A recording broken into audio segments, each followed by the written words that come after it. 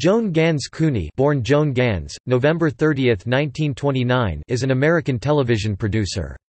She is one of the founders of Sesame Workshop, originally Children's Television Workshop or CTW, the organization famous for the creation of the children's television show Sesame Street, which was also co-created by her. Ganz Cooney grew up in Phoenix, Arizona and earned a BA degree in education from the University of Arizona in 1951. After working for the State Department in Washington, D.C. and as a journalist in Phoenix, she worked as a publicist for television and production companies in New York City. In 1961, she became interested in working for educational television, and became a documentary producer for New York's first educational TV station WNET Channel 13. Many of the programs she produced won local Emmys. In 1966, Ganz Cooney hosted what she called a little dinner party at her apartment near Gramercy Park. In attendance was her then-husband Tim Cooney, her boss Louis Friedman, and Lloyd Morissette, an executive at the Carnegie Corporation, in which the potential of television to teach young children was discussed. Ganz Cooney was chosen to oversee and direct the creation of what eventually became the children's television program Sesame Street, which premiered in 1969, and the CTW, the organization that oversaw its production. Ganz Cooney was named CTW's first executive director. As one of the first female executives in American television, her appointment was called, "one of the most important television developments of the decade." Ganz Cooney remained executive director of the CTW until 1990, when she became the chair of CTW's executive board. She served on several boards, was the trustees of many organizations, and received many awards and honorary degrees. In 2007, the Sesame Workshop founded the Joan Ganz Cooney Center, named in her honor.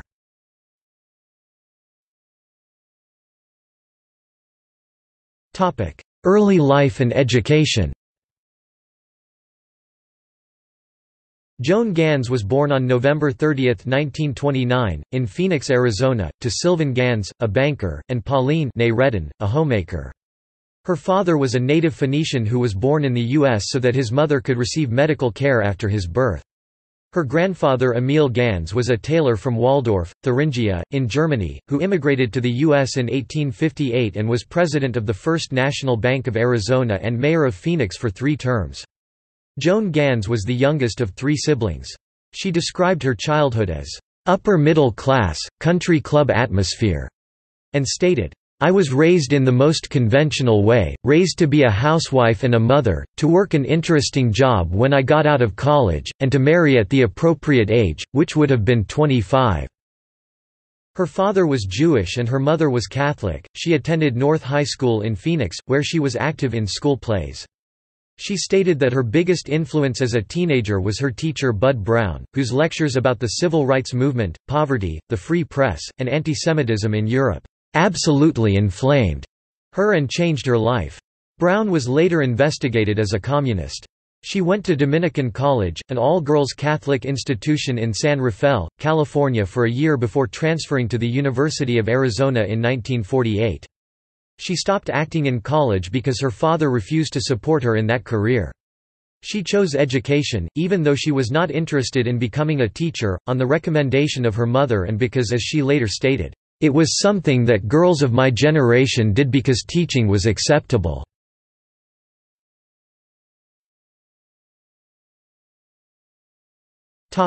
Early career. After graduating in 1951, Ganz Cooney moved to Washington, D.C., where she worked as a clerk and typist at the State Department. She was exposed to Father James Keller's Christopher movement, which inspired her to become involved with television and the media. Ganz Cooney later said, "Father Keller said that if idealists didn't go into the media, non-idealists would." She returned to Phoenix and, despite no experience in journalism, took a job as a reporter at the Arizona Republic. 18 months later, in 1953 and at the age of 23, she moved to New York City and was a publicist for the next 10 years, initially for David Sarnoff at RCA, then at NBC writing press releases and soap opera synopses, and then for the United States Steel Hour at CBS. During this time, she became involved with liberal democratic politics and fell in with a literary set of young writers and editors who gathered at the West Side apartment of Partisan Review editor William Phillips. Some of this notable group included Jason Epstein and Norman Mailer. In 1956, after many years of depression, Ganz Cooney's father committed suicide at his home in Phoenix. While Ganz Cooney was working for the U.S. Steel Hour, a colleague left to work for the educational television station WGBH-TV in Boston. Her reaction was life-changing. "What? There is educational television?" She later stated, "I knew that I was born to be in educational television, it was St. Paul on the highway." In 1961, she began to track the progress of a court case in which a New York City nonprofit group was attempting to acquire Newark, New Jersey-based independent station WNTA-TV Channel 13, which would become the precursor of PBS station WNET, the first public television station in the New York area. When Channel 13 became non-commercial 2 years later as WNDT, Ganz Cooney applied for a position as the station's publicist, but the general manager told her they needed producers. "I can produce," she told him, even though she had no experience in producing television shows. She later stated, "I've never been qualified for any job I've been hired for." According to television historian Carrie Odell, WNDT hired her because of the ties she had made through her political activities and associations with Partisan Review. Ganz Cooney later said during an interview with the Archive of American Television that the transition to becoming a documentary producer was not difficult for her because she was well read and aware of the issues of the day, adding, "I felt like I'd died and gone to heaven, dealing with foreign policy and domestic policy and civil rights, which became the great passion in those years for me." Taking a pay cut, Ganz Cooney and her boss Louis Friedman produced what author Michael Davis called, "a series of teach-ins on major issues." One of her first programs was called Court of Reason, a weekly live debate show. Notable guests included Malcolm X and Calvin Butts. She produced a debate show on America's policy about Cuba that aired the week before the Cuban Missile Crisis. She also produced another debate show called Poverty, Anti-Poverty, and the World, in which poor people were brought into the studio to confront the government officials responsible for developing anti-poverty programs. Although the ratings were low, Ganz Cooney and Friedman won Emmys for its production, and as Davis stated, "The viewers who did tune in were serious-minded adults who cared about matters of race, injustice, and the imbalance of opportunity in New York and beyond." She also produced inexpensively made documentaries that she later called, "Little Grandma Moses documentaries," for WNDT that were well received by their viewers, including A Chance at the Beginning, which featured the precursor of Head Start that won her a local Emmy and was later used to train Head Start teachers. She later reported that WNDT had won 8 out of 13 New York Emmys in 1 year. In February 1964, at age 34, she married Timothy Cooney, a staff member of New York Mayor Robert Wagner, Jr. They met while she was working on A Chance at the Beginning. He was also Director of Public Relations for the New York City Department of Labor and Director of New York's Office of Civil Defense. Timothy Cooney would eventually become an unpaid advocate for the urban poor. Ganz Cooney credited him, whom Davis called a radical feminist, for making her into a feminist, and later said that he was very supportive and encouraging. Davis called the Cooneys a delightfully unmatched set, a Spencer Tracy and Katharine Hepburn twosome who married despite differences in upbringing, station, and sobriety.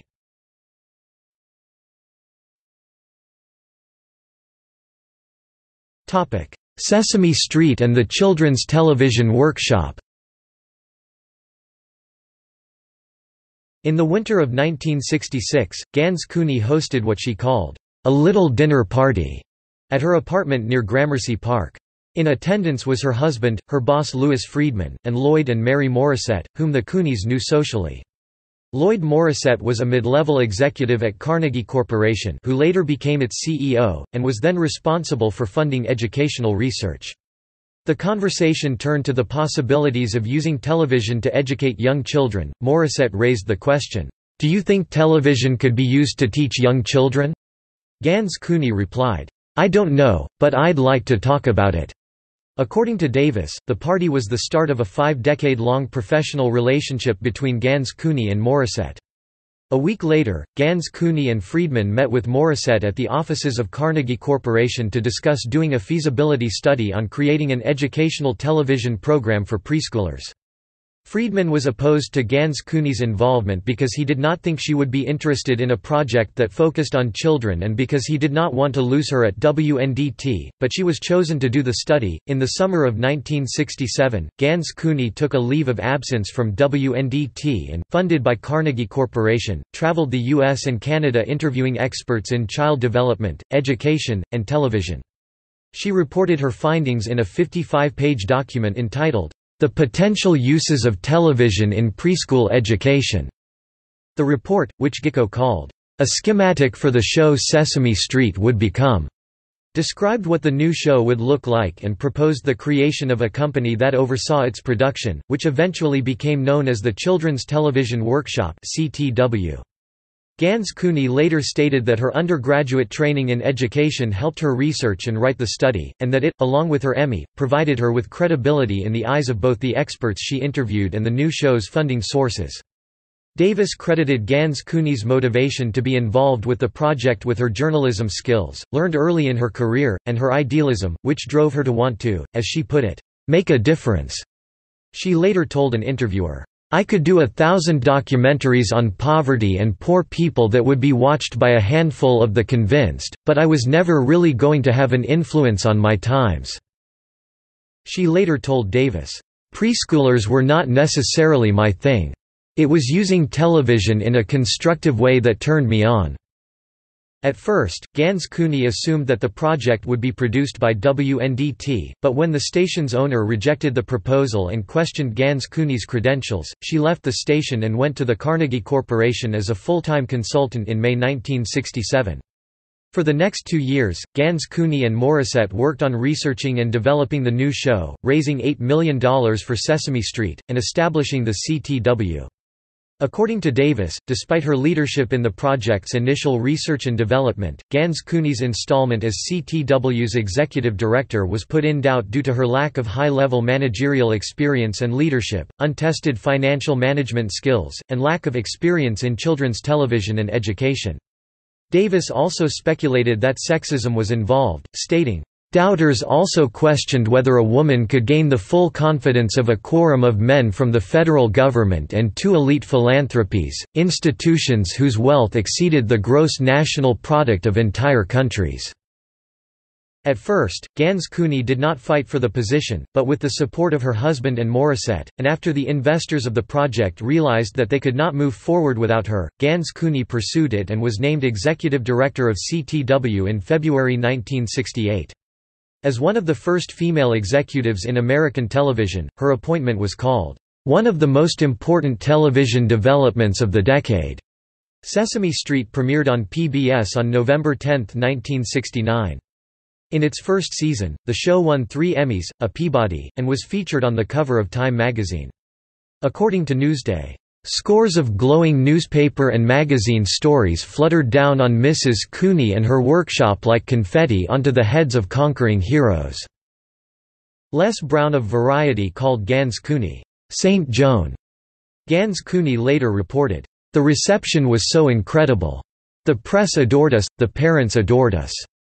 The first year Sesame Street was on the air, Ganz Cooney was, as Davis put it, "inundated with attention." Ganz Cooney reported that the requests for interviews from the press were endless, and attributed it to the emergence of the women's movement in the early 1970s. Ganz Cooney also testified before congressional hearings on children and television, starting before the show's premiere. In 1969, the Cooneys, who were childless, became de facto foster parents to an inner-city black child, whom Tim met while working in Harlem for a civil rights organization. Eventually, the child returned to live with his mother and was killed in New York City before he turned 30. The Cooneys' marriage, which Davis called turbulent, ended in 1975. Due to Tim's long history of alcoholism, he was unable to support himself, so Ganz Cooney paid him alimony until his death in 1999. In August 1975, 9 months after separating from her husband, Ganz Cooney was diagnosed with breast cancer and underwent a radical mastectomy.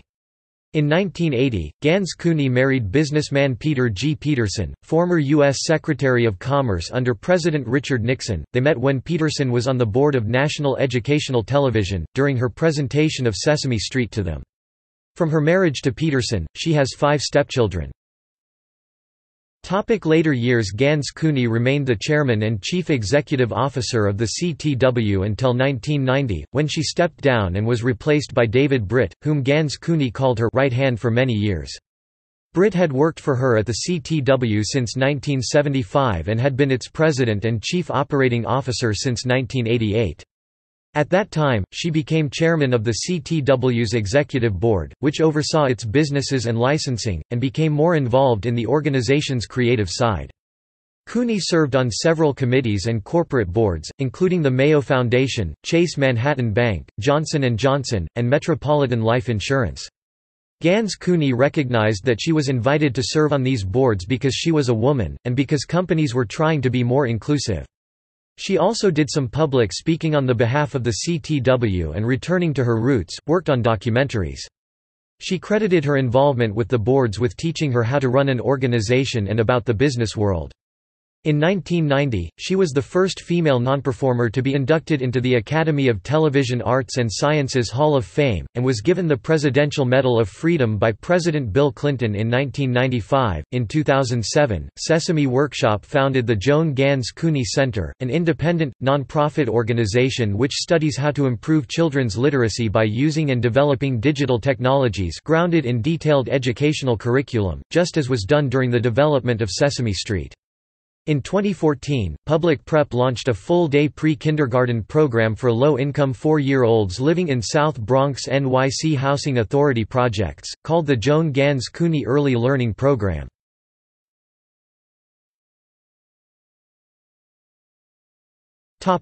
Honors. Unless otherwise stated, the items in this list are from the Museum of Broadcast Communications. Board of Directors, Trustee, Honorary degrees.